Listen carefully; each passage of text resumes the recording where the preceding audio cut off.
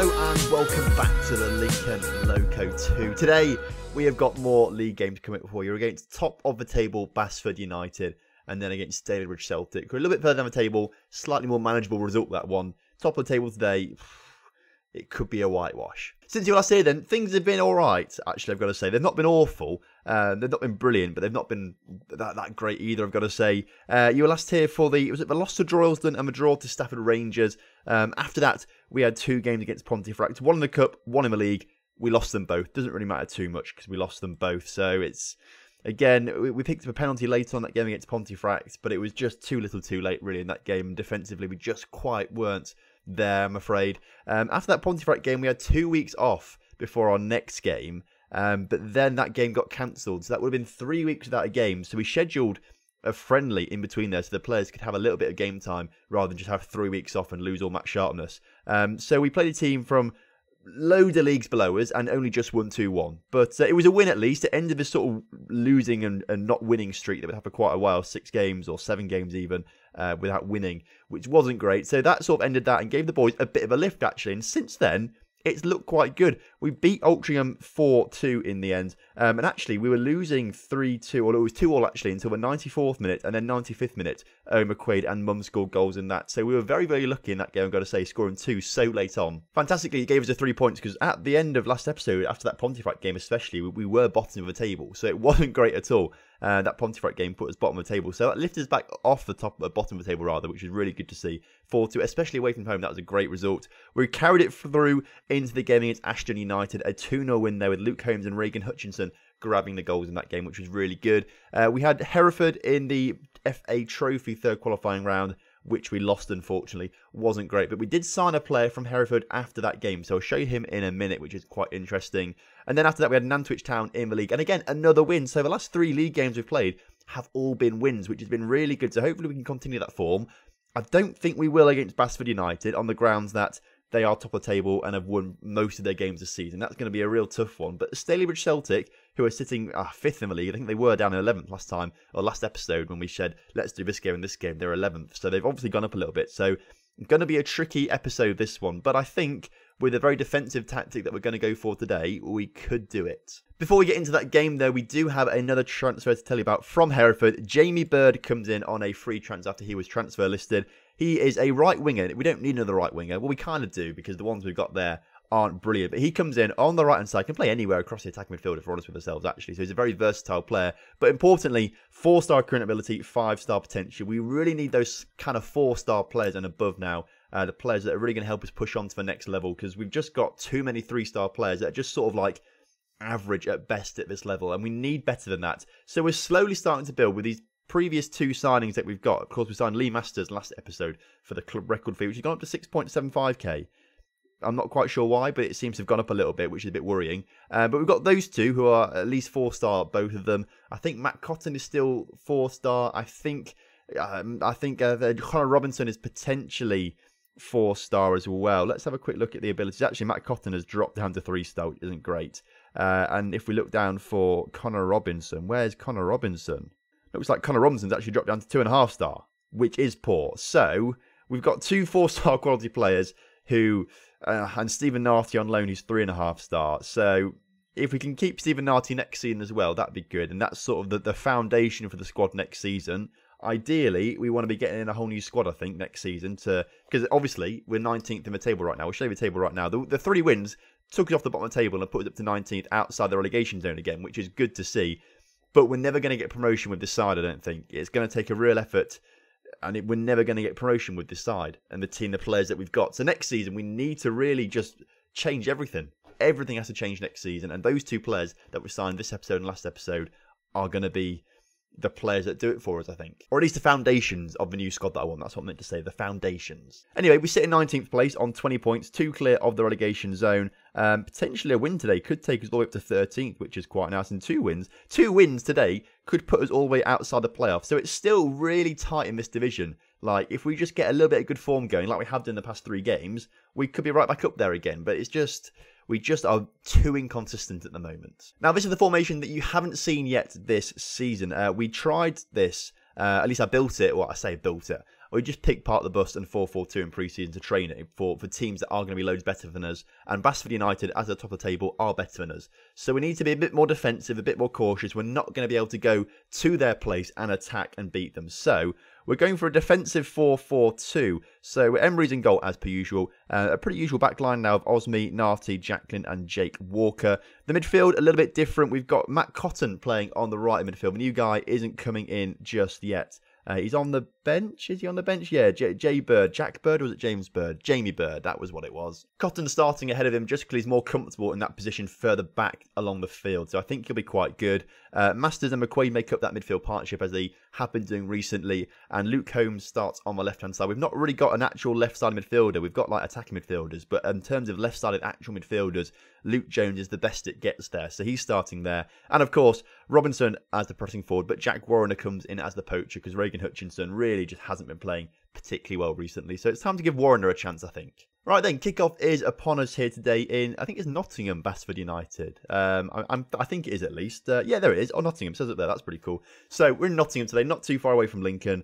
My old university stomping ground, Nottingham. So I know the place pretty well. Not a clue where Basford United's ground actually is in Nottingham. I won't be able to tell you that. But, you know, the major landmarks in Nottingham, ask me. I don't know why I did that as well. That was a bit odd, wasn't it? Either way, though, I think if we can hold them to a draw today, that would be fantastic. This formation is never going to get us wins, really. It's part of the bus. It's sort of damage limitation, I think. So if we can grab a 0-0 draw here today, I think that would be almost as good as a win for us. By looks of things, though, Staylebridge are winning their game because they moved up to third in the table. So next game, I think next game against Staylebridge, we'll use this formation again because, you know, it's decent save from Emery from that free kick. That was a very dangerous free kick there. So good save from Emery. Can we get on the counter-attack? Holmes does actually pick up the ball there, which is good. Robinson now on the ball. We've got a bit of a counter-attack. Get it out wide. I mean, not wide that way, and we've not really done anything with it. If we've got it out wide to the right, there were so many players in free space for us to go on. As I was saying, though, as Staylebridge are winning their game, I think we'll use this formation in that game as well, especially if we manage to hold Basford to a draw today, or even better, grab a win. Another free kick, though, for Basford just outside the area. This time it goes wide, not troubling Emery too much, but they do look dangerous from set pieces, which we need to be careful of. However, despite them having 12 shots, their only highlights have been from free kicks, which suggests to me, at least, that we're doing an alright job defensively. Half-time 0-0, that's a good place to be. I mean, we're playing for the draw here today. That's what we're doing right now. As long as we don't lose today, I'll be very, very happy. I can see actually Basford top of the table by a long way at this stage as well. 7 points clear at the top of the table as things stand right now. So they've been playing incredibly well all season. So if we can grab a draw today, that really is fantastic stuff. Although we've just given the ball away there. Although, no, we've given the ball away completely.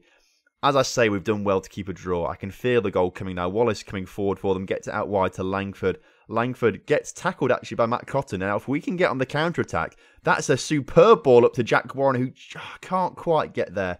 I thought he was about to get there and score on the counter-attack. The goalkeeper punts upfield towards their men. Wallace now on the ball. They've managed to keep hold of possession. We've got loads of men behind the ball, but we've just let Wallace come through there. Luckily from us, he shoots from a long way out, which is never going to trouble Emery. It was too high, way over the crossbar, and we've sort of got away with that, I think. But as you saw there, we let him through. No one was there stopping him. Here's another free kick from Wallace. Third time lucky. He does put it in the back of the net. They have been dangerous from those free kicks. We've seen two come pretty close. The third one does go in the back of the net, unfortunately.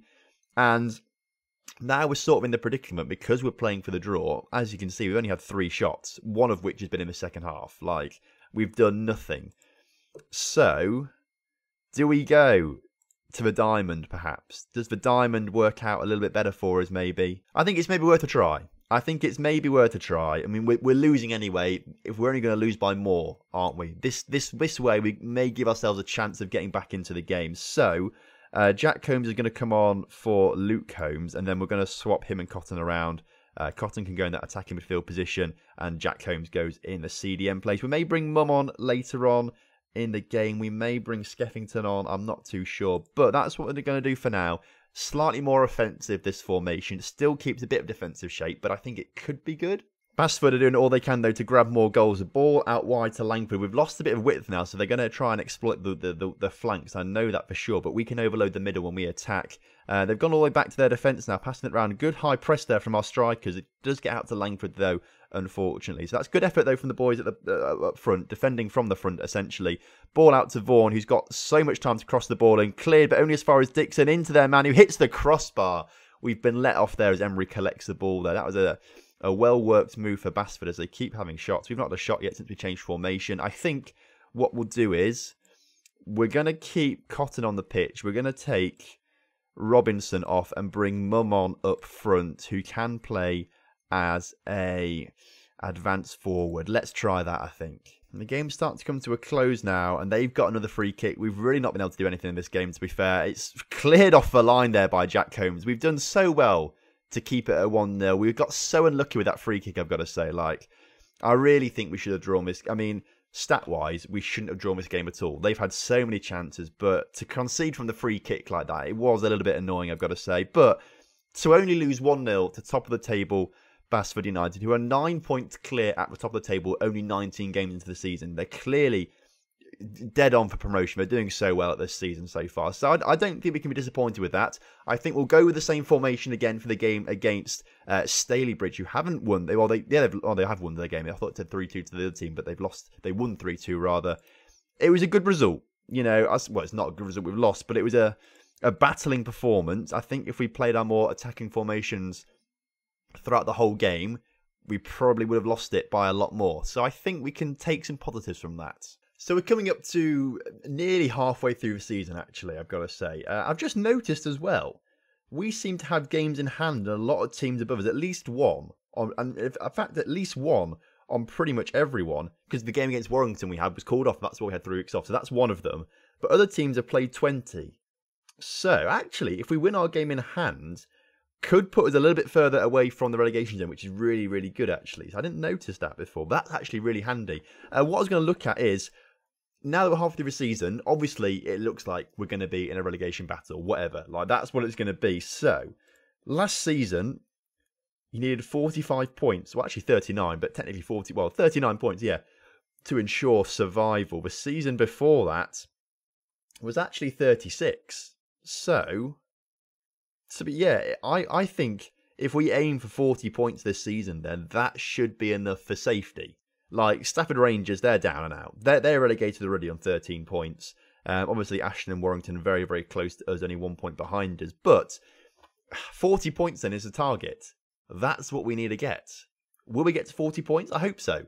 I think, you know, 1 point... I think that generally the rule for avoiding relegation, I never say 50 points sort of thing, but for me, I think it could just be 1 point a game. So we play 42 games this season. 42 points should be enough to keep us in this division. So that's what the aim is, 42 points. Every week as well, Stephen Narty, every single week is always the best in training. He's such a good player. I'd love to get him permanently next season if Lincoln let him go. If it's like Duncan Idahan, then he may want £700 a week and not come to us. But we'll try and figure it out. Jack Warrener, though, currently Michael Emery's always been down in the bad training, I've got to say. We need to try and address this, Michael. I think maybe because he's the only goalkeeper at the club, he just thinks it's easy, to be fair. And you know, it probably is, actually. He's the only goalkeeper there. He's not got to worry about his position. So it might be a good idea to get one in soon, even if it's just someone rubbish, actually, to just give a little bit of competition. So maybe he trains a bit harder. That might help. However, as usually the goalkeeper, he's going to be staying in goal for the game against Staylebridge Celtic today. I think we'll keep the lineup pretty similar. I'm going to bring Regan Hutchinson on for Warrener instead, just because Warrener didn't play very well last game at all. Hutchinson might play a little better, we don't know. Can Skeffington play better than McQuaid as a deep line playmaker? There's no difference. We'll give him a start at least. He's not played a little bit, so let's give him a start out there instead. Other than that, I think I am happy with that squad. Let's go for it then against Staylebridge Celtic. If we can play like we did against Basford in the last game, rather than conceding free kick, keep it a 0-0, I'll be happy again, I think. I will be happy. It does feel a bit wrong playing for draws, but at this stage of the season, on this very, very square pitch, we just need to be getting a point. A point, that's all we need. 1 point a game, that's all we need to get, really, for this season to stay up. So a point today would do the job of keeping us up in this division. Tell you what, I quite like their kit. I mean, obviously, these aren't the real kits. I don't have the real kits installed, actually, on the game. I don't get the kit packs. But if that is, you know, similar to their real kit, that's quite a nice one, to be fair. I like that. If I had my own team, actually, I think I'd do checks, because that's quite cool. No one really does it. As Staylebridge do grab a goal, early on in this game. That's not what we want to see, especially when we've had no shots and stuff like that as well. I did think we'd be able to hold out a little bit, you know, against Staylebridge. We held out against Basford all game apart from that free kick. So I thought we'd do it again today against Staylebridge. Obviously, that's not happened, has it? I think us losing as well and the other teams below us currently drawing, it does put us down in the relegation zone because our goal difference is so poor. We do have quite a bad goal difference. So it does put us back down there. But we do play Warrington next, which could be, and that's our game in hand as well. So that would be great. If we win that game, that would put us back up in 18th or 19th, 18th or 17th by looks of things. We're not going to win by 6 or 7 goals to go ahead of Nantwich on goal difference, but it would go some way to helping, especially if we get a big win. So this game, it might be a write-off already by looks of things, and looking at the amount of shots we've had, it's not looking great. So I think we may change formation again at half-time this time. Pretty low-scoring affair this weekend, isn't it, actually, looking at all those. Only 2 goals in all the games at the moment, which is a little bit weird. Oh, we forgot to change formation. I meent to do that at half-time. Let's do it now before I actually forget again. So, should we just go all-out attack? We may as well just go all-out attack, I think, actually. So we're going to put Robinson up front. Cotton will come in the middle. And then Luke Holmes actually is fine there, isn't he? And then we can bring on Jamie Bird, the new guy that we brought in from Hereford. So this is the first time I'm going to see him. He's already played a game, I think. I think he played 1 game after the Hereford game, which was quite good. But obviously he's not played too much because he's only been here for 3 games. This is the 3rd of them. So he's going to play for this second half. Hopefully he's going to change the game for us. Let's just go for it. You know, similar to last game, we're in the position where we're not in attacking formation. We're 1-0 down. We're only going to lose by more if we stick to it. So let's try and go for it. As they have another free kick from a long way out, goes over the bar. I did think that was going to be just a replay of the free kick that we scored in the last episode, or last game rather.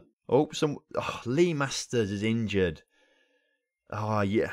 You hate to see that, to be fair. Hopefully it's not too bad, because he's technically meant to be, he's on a 6.6 today, which isn't very good, but he's technically meant to be our best player. Potential knee injury. That is a little bit of a worry, actually, I've got to say. Let's make old matey Carolero, although we've already got one in Skeffington, so let's make him a central midfielder on support instead. That might help us a little bit going forward, but that's going to be a loss, actually. If Masters is out for a long time, that's going to be hard. Maybe we've got it's them having a free kick. I've zoomed in a bit too much on the pitch, trying to make it clear. It's such a square pitch, it's weird. I have to zoom in a bit more so you can actually see the whole thing. We've somehow let Metz through again. He should not have got there. We've cleared the ball, but only as far as short for them. We've now given away a free kick right on the edge of the area. Bird gave it away. Oliver's free kick, he's surely going to shoot from this distance. Go on then. He puts it wide. That's fine. And again, Staylebridge coming back once again. Okay, that was a poor ball. Emery does collect it, and he's a bit adventurous there coming out. Holmes on the ball now. Come on, let's grab an equaliser here. Holmes out towards Osme. Into Connor Robinson, who shoots, and it's been clear, but only as far as McQuaid on the ball now. But into Skeffington. Skeffington into Matt Cotton. Holmes on the ball back to Skeffington. If we can just get the killer ball through into the box, that would be great. We don't need the killer ball into the box because Sam Skeffington shoots from distance to equalise things for us. It's 1-1 again. Fantastic stuff. Moves us back out the relegation zone into 19th on 21 points. That is nice to see as well. That's happy. I'm happy with that. That's good. If we can just carry... In fact, if we can grab a winner, that would be even better. I don't think we will, but we'll stick on attacking. Oh, is that risky? Am I being too risky now? I'm being greedy, Tom. Let's calm down. I'm now trying to just talk, so I won't click the button. I'm going to try and mull it over. I don't want to do it, because I feel like we could grab a winner in these final 5 minutes, but at the same time, there's plenty of Staylebridge who looks so dangerous all game. There's plenty of time for them to score a goal. I'm doing it. Let's stick with it. I've talked myself into it. Come on. 5 minutes out of time. Let's quickly go on. Go on. Push forward. If we can grab a winner in this game, that would be huge. That would make up for losing the last game as well, because I said I wanted a point from each, ideally. There's a chance now, and it's Connor Robinson. Oh, is that Duncan Idahan playing for Staylebridge Celtic as well, by the way? I've just seen. Matt Cotton on the ball. Look in a minute. Skeffington, McQuaid, Holmes, saved by the goal. I honestly thought I was going in the back of a net. Duncan Idahan, is he playing for Staylebridge? Come on, show me him. It's gone. Oh, I thought we'd scored a goal then as well in that very quick highlight. Okay, there's a minute and a half left, and we've won the ball back. Bird coming forward with it out towards Holmes, who does collect it in the end, keeps hold of possession. Osme on the ball. into Skeffington. Skeffington into Bird. Bird. Oh. Narrowly wide of the post. We've done so well in these final 5 minutes. To be fair, the way we've played in the final 5 minutes, we deserve the win. But the overall game, looking at these stats, we don't deserve the win. I think, though, this throw-in is going to be the last bit of action in the game as Osmi puts it in to their player in the end. And that's full time. To be fair, I'm happy with that. I'm happy with a draw against a team in the playoffs. That's really good. Let's see the damage then to Lee Masters. Scott Arnold, who's he? He's in the youth squad. 4 to 5 months hip injury. I mean, that is quite bad for the under 18 player, but we don't care. Lee Masters, 6 to 7 weeks with damaged knee cartilage. It's not too bad. Like, it's not too bad. He's out for 2 months probably, but we're going to miss him in those 2 months because he has been very good when he has played for us. Don't worry about your injury. I know these things can be frustrating. Try and focus on your recovery. I'd be a lot happier if I wasn't injured in the first place. Well, yes, we know that, mate, but we can't do anything about that right now. You're a loss of a team. That's all I'm trying to say. Hey, right, I'll get my recovery in that case. Okay, he's happy with that. I mean, calm down, Lee. Why do I even talk to players sometimes? Because they're just so fickle. I hate it sometimes. Right, we've got 3 big games coming up, actually. Warrington in 20th, Workington in 16th, Whitby in 17th, sorry. But then after that, we've got 3 really tough games with Frickley, Kidsgrove and Buxton in 2nd, 9th and 4th, and then Curzon Ashton in 13th. So, 1, 2, 3. I think next episode we do Buxton and Curzon Ashton. Or maybe Kidsgrove and Buxton. One of the two. Buxton definitely, and then either Kidsgrove or Curzon Ashton. I'll decide when I get there. We'll see how much I can get played in before next episode and things like that as well. Then after that we'll do the Gainsborough Trinity and Boston one.